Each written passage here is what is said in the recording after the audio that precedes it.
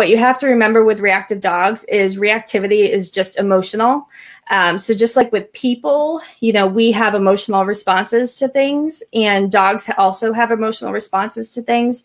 So there are certain times when dogs and people can learn, and then there are certain times when their emotions are too far gone and they really struggle to be able to take in any new information or put out any information. So it's really important that you understand, you know, when your dog is in an emotional state versus when they're in a learning state of mind.